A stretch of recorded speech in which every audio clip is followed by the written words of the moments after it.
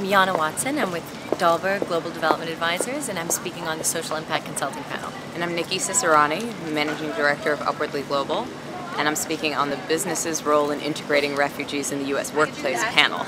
I suppose I'm on the for-profit, serving nonprofit side. Dalberg does strategy consulting for a range of clients, but a large portion of the clients we serve are not-for-profits. NGOs, foundations, small organizations of various kinds.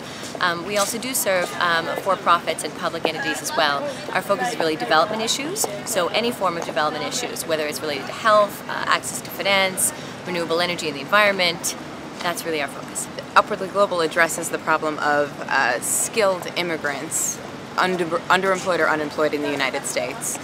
Almost every panel you go to here is talking about some form of collaboration between the private and the private and not-for-profit sector. So whether it's businesses taking on social issues, I was at a panel earlier this morning really about businesses' role in globalization, but in conscientious globalization, if you will, sort of doing it in a way that does not destroy the environment nor take advantage of its people, but adds, if you will, value where the globe needs it. I think that that's on everybody's mind, and everybody feels pressure to address it one way or the other. I think that it's very symbiotic, the relationship, and the for-profit sector has a lot to offer the not-for-profit sector, and vice versa. And most of the challenges that any of us are seeking to tackle are large. So the more resources that we can put against those challenges, the better.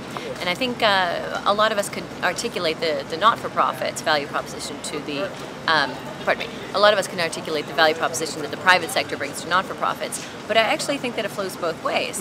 Not-for-profits do a lot to sort of strengthen all the exogenous pieces of the business world, so whether it's talent pools, much the same as Nikki is doing, or other areas of resource building.